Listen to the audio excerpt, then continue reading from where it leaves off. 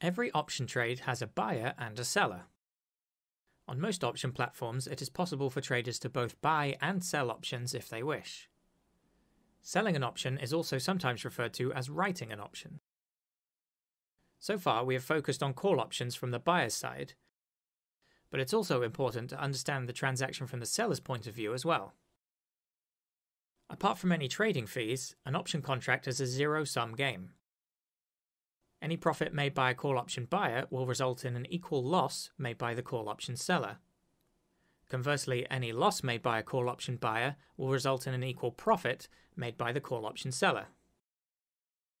This relationship means the profit or loss chart for the call option seller is similar to the profit or loss chart for the call option buyer, but flipped around the x-axis. Here we can see the same call option we looked at in the previous lecture, with a strike price of $30 and a premium of $3 per share.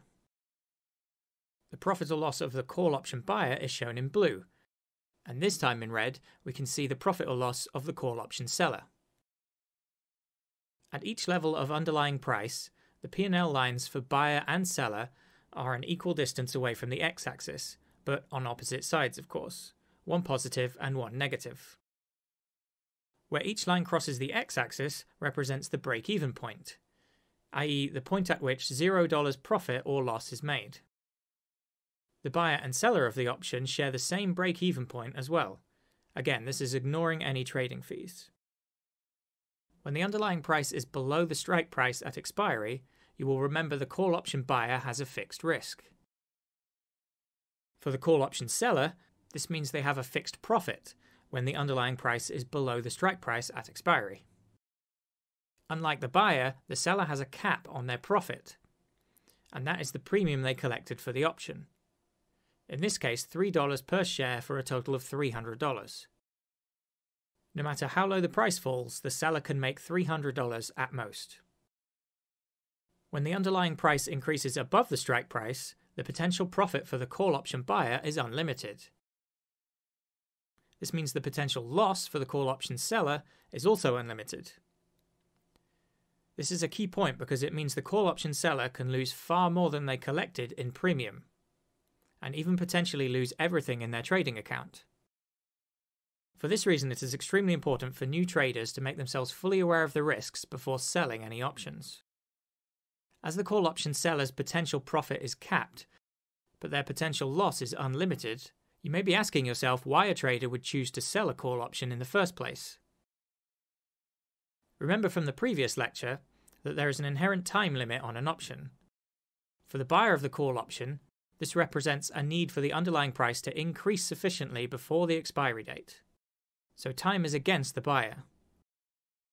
For the seller though, the passage of time helps them. Every day that passes, the option will lose a little bit of its value. The more time that passes without the underlying price increasing, the more value the option will lose, and the more profit the call option seller will be making. Put another way, if the price moves up, this is bad for the call option seller. However, if the price moves down, or if the price does not move at all, then this is good for the call option seller. So if nothing happens, the seller is benefiting. When buying an option, this will normally require the buyer to pay the entire premium up front to open the position.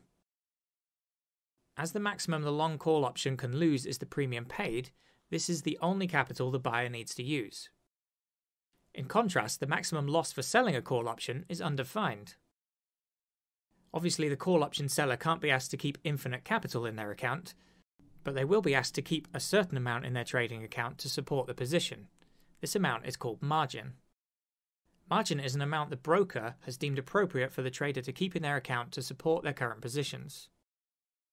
As the losses of selling a call could exceed this amount if the price increases significantly enough, this could leave the seller in a position where they need to add more funds to their trading account, or face having the position forcibly closed by their broker at a loss.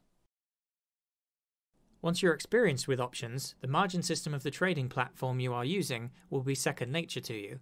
However, this added complexity and risk means it is advisable to stick to buying options and at least avoid selling naked options when you're first starting out. That is until you're comfortable with how the margin system works and what risk is involved with selling options. Selling a naked option means you have sold the option with no other position covering it at all. In other words, there is nothing else in your account hedging that undefined risk. In summary, selling a call option is the complete opposite of buying a call option. Both the risk and reward are reversed. Any profit for the seller is a loss for the buyer, and vice versa. Buying a call option is a bet that the underlying price will increase.